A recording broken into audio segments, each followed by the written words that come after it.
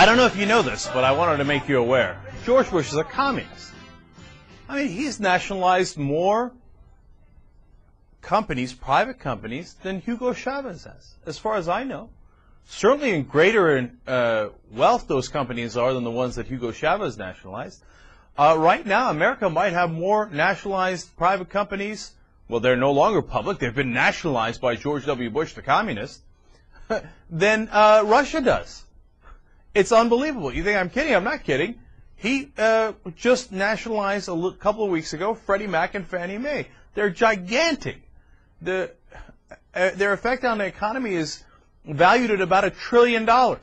Okay, now that's not their net effect, not their net value necessarily, but their effect on the economy.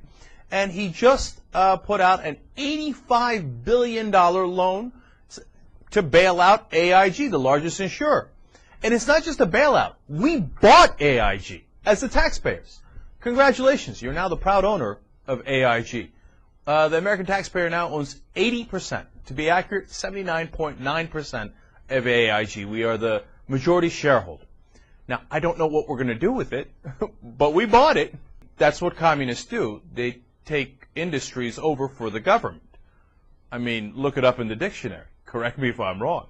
This is not a reasonable position. This is a far more communist position, where you just come in and you go nationalized. Okay, I take that company over for the U.S. government. That's what we've done. We've taken 80% of that company for the U.S. government.